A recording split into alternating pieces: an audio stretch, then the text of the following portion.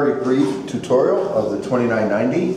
I'm going to show basically how to power up a meter. The first thing is the main power switch is on the back here. There's a little toggle switch next to the AC outlet where you plug it in, turn it on, it's already on. And now you have the socket open. It is automatically, once you turn the processor on, which is this button here, it turns on the program. Display comes up, takes a minute. Fran, sorry, you'll go 236, Fran, 236. There, now it's programming the VRMs, and now it is ready for operation. So the socket senses when a meter has been properly inserted. So just press it like this, it's detected. I can hear the motor closing the jaws. The light comes on when it is inserted. So now we have a proper insertion of the meter.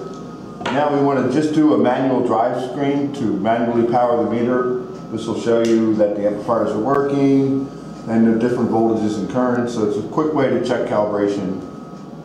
So there are some presets for voltage, current, phase in here. So all I have to do is pick the form. It's a form 9.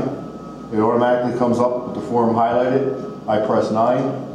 Boom, it's ready to go. So all I have to do now is press the bottom row. Generally is the functions that you have available. So you have a test screen you can enter from here, and you have the basic power on of this screen. So I press power on, and it comes up. It shows the 3 voltages, the 3 currents, its phases, the wattage, and the power factor. So that basically shows you that this Form 9 meter has 120 volts more or less, 119.9 on all 3 stators, the 3 currents, the phase, which is 0, and the wattage. So everything looks good. So you probably would say, fine, this meter is powered up. It shows on the meter you have ABC, you have potential going in the right direction. So I would look at that and say, this meter is ready to go. Turn power off. Now we want to go to the test screen. You press test, and at this point we don't have everything enabled, but we do have the accuracy test ready to go. Do you need the optical? And yes, I'll show that. Okay. So for accuracy, you press accuracy, comes up in the test screen. Once again, form, first thing is the form 9. First thing to notice is you don't have all the options here because the KH has not been yet entered in. So you want to use these arrow keys to go highlight the field to be entered. So if I press, there it highlights the KH. This is a 1.8 KH. Form 9, 2.5 amps. Here you have all the different tests it'll do. I will go over and when all the currents are enabled here, and I want to just select, for time reasons, just a full load test. So I'm going to press enter. When it hits the power factor field, it'll deselect it. And if I press it again, it'll select it. Bang, again, it's deselected. And I also want to deselect the light load test. There. So now you have the 3 tests: full load, power factor, light load. Only the full load is enabled. So when I press start test, before we do that, we need to hook up our photo sensor. There is a pulse align here, which does not start the test. It just basically puts full load power on here, and you can check that the power comes on and you get a pulse. So I'll do pulse align. Right now it is energizing the meter. We can look to see if we get a pulse. And when it does, the red light will light.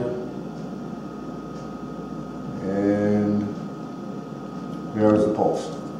Okay, so then we go back. We press enter, we'll go back. And we press the start, we'll start a test, and we'll do our full load test. So first it comes up stabilizing waveforms. Now it begins the test. It has a preset, actual counter, and the remaining count. So each time we get a pulse, you'll see the actual and the remaining change. Now 1 pulse has been counted. And it displays the current and the voltage and the accumulation of the watt hours as it does the test. And in a few seconds, we'll be done.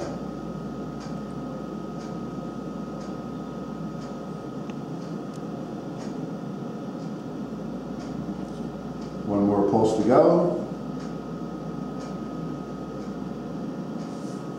There, we've done a test. This meter tested at 99.79, and there are various watts and var hours are displayed, volt amps.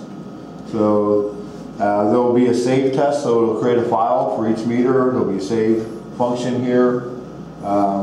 If you do several meters, if you do a full load, light load, power factor, you can scroll through them by hitting next, and it'll show that each test will have its own test screen. And then when you want to go back, and then when you want to exit to do something else, you just press cancel, it'll take you back to the main screen. Now, next thing we want to do is disconnect test, so We'll be right back. We'll be right back.